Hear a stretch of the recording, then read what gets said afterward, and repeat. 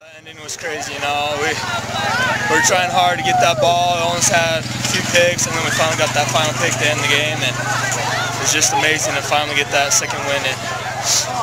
What were your thoughts, you know, as they were marching down the field? I mean, they cut it to 8. Oh, they were marching down the field. I was getting a little nervous there, you know. You gotta hold them, and I don't know. I was just getting excited. I knew we were gonna hold it out, and I knew we were gonna get the game, and I knew we were gonna get the win. The W.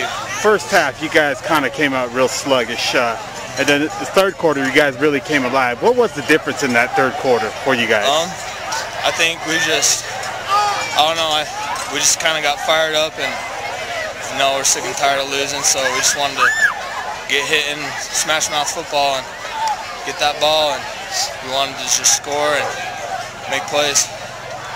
We were doing it for our quarterback, Nick Suda. I thought that kind of helped us out a little bit too. Talk about your quarterback. You hooked up with them twice, especially on those screen plays. Were really working for you guys. Yeah. Talk about your play with him, you and Ben together. I mean, you guys were, you know, phenomenal in that third quarter together. Yeah. Ben's a young quarterback, and he had a hell of a game.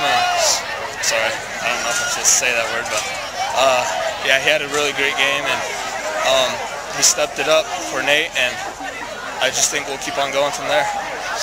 Overall, what does this win do for you guys? I mean, you guys have got a lot of losses. I mean, what does this win really do for you guys? Oh, this win, it's gonna get us moving a lot better. It's kind of gonna pump us up, get us hopefully moving a lot better. It's gonna make us definitely want to win region, and you know, it's gonna motivate us to keep on doing better. And yeah.